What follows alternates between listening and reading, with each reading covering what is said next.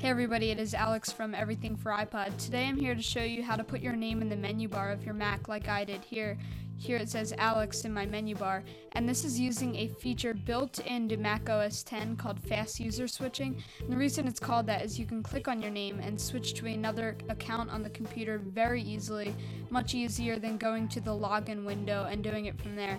So it just puts your name in the top of the menu bar, and then you can switch to a different account right from there. So let's go ahead and enable this feature. Okay, so the first thing that you want to do is go into System Preferences, and under System you will see something that says User and Groups. Now I'm running Lion, but if you're running an older version of Mac such as Snow Leopard or Leopard, it might say Account or Account Settings. Just go into that, and you want to click the lock so you can make changes, and just type in your password. And then you want to click Login Options. Then go over and tick this box that says Show Fast User Switching Menu.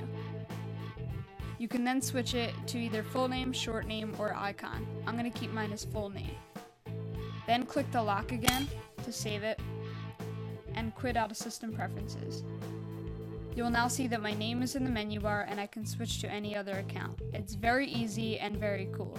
Don't forget to check out some of my other videos, subscribe, and ask any questions in the comment box. See you later.